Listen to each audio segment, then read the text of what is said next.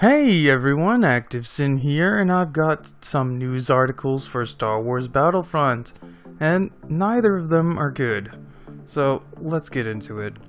First off, it turns out that Star Wars Battlefront will not have a built-in voice chat option for the console or PC version. Yes, that's right, you heard me. An online multiplayer team-based shooting game does not have a native voice chat option, but instead they want you to use other methods.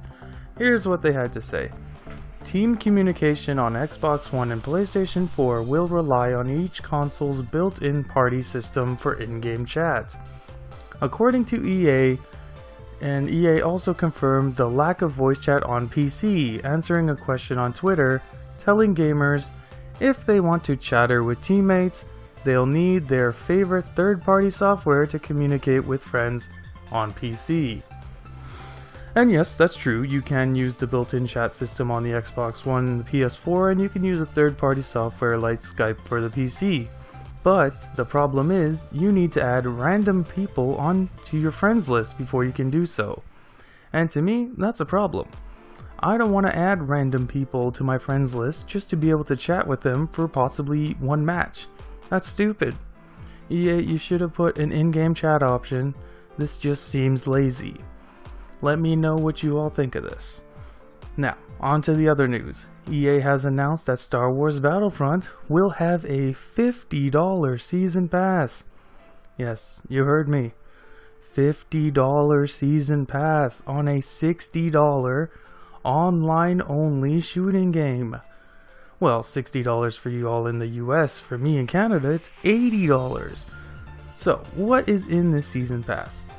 Well, it grants access to 4 expansion packs, 2-week early access to each expansion pack, oh joy, and exclusive shoot first emote. So I guess that's like an icon that people can see that you bought the expansion pack, or the season pass, whatever. Yeah, that's not very impressive at all. 4 expansion packs, which could literally just turn out to be some map packs and a few weapon skins.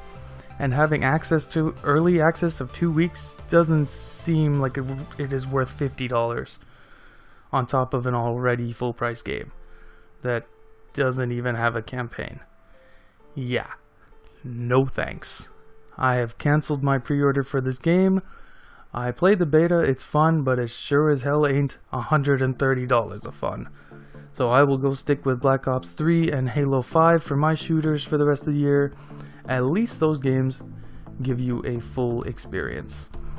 Let me know what you all think of this, and I will talk to you next time. Bye.